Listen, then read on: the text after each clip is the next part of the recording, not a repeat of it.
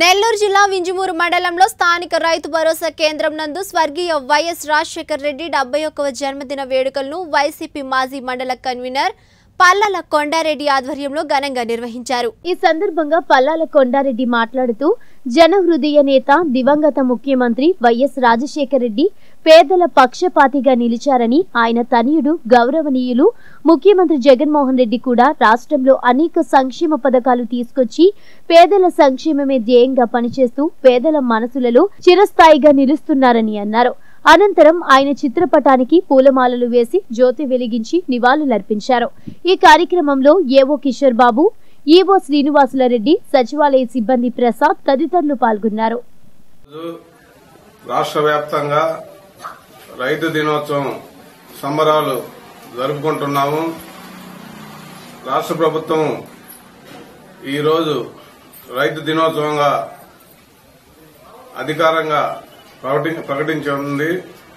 దానికి కారణం దివంగత నేత వైఎస్ రాజశేఖర రెడ్డి గారి ఆలోచన, ఆయన రైతులతో ఉండే అనుబంధము, రైతుల పక్షపాతి, పేదల పాలిట పన్నిది, ఆయన నిరంతరం రైతుల గురించి ఆలోచించేవారు।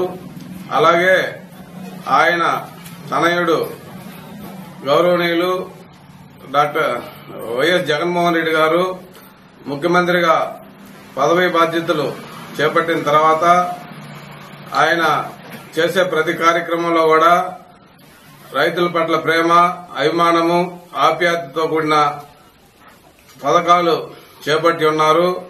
అందులో భాగంగా సచివాలయ వ్యవస్థను ప్రవేశపెట్టి, ఈ సచివాలయ వ్యవస్థ అనేది ప్రపంచంలో గాని దేశంలో గాని ఎక్కడా ఇటువంటి వ్యవస్థ ప్రజలకి ఇంత దగ్గరగా సేవలు అందించే వ్యవస్థ ఎక్కడా లేదు మనకు తెలిసి। అందులో భాగంగా ఈ సచివాలయ వ్యవస్థలో రైతు సేవా కేంద్రాలని ఏర్పాటు చేసి, సచివాలయ వ్యవస్థ ద్వారా, రైతు సేవా కేంద్రాల ద్వారా రైతులకు సంబంధించిన అన్ని సేవలు, విత్తన శుద్ధి అయితేమి, సబ్సిడీ విత్తనాలు అయితేమి, లేకపోతే పురుగు మందులు అయితేమి, ఇంకా ఇతర సేవలు మొత్తము వ్యవసాయ డిపార్ట్మెంట్ మొత్తాన్ని రాష్ట్ర వ్యాప్తంగా ఈ రైతు సేవా కేంద్రాలకి అనుసంధానం చేసి, జగన్మోహన్ రెడ్డి గారు రైతుల పట్ల ఉన్న ప్రేమని, ఆయన తండ్రి గారి ఆదర్శాన్ని అందించే విధంగా ఈ వ్యవస్థను రూపొందించడం జరిగింది।